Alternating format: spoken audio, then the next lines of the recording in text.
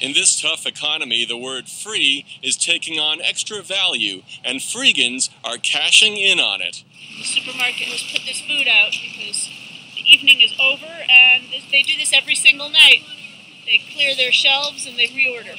On a late December night, about a dozen New Yorkers brave the cold to rummage through a supermarket's trash where they find fruit, bread, packaged foods, and more.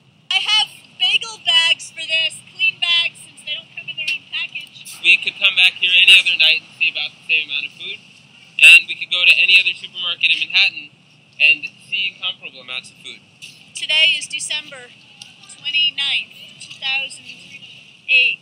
This is dated May 5th, 2009, and I reckon it's in the garbage because it was dented, not because the food is bad. As this freegan trash tour winds through Manhattan's East Side, the food piles up as the freegans try to make a point about a wasteful society. There's no reason why a bagel should be in the garbage the day it's made. We walked just 2 blocks and we've seen 3 stores. Basically 2 a bagel store and the Dunkin' Donuts one next to the other.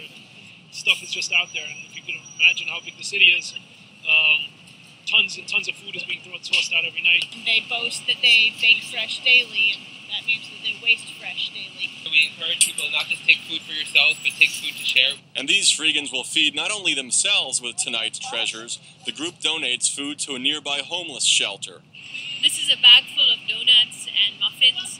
I'm sure this is freshly baked today, and it's in the garbage right now. By midnight, the tour picks through a few more supermarkets' cast-offs. The sad truth is that with 50% of the food in the U.S. being wasted, for the small percentage of people who are recovering some of that food, there's more than enough to eat.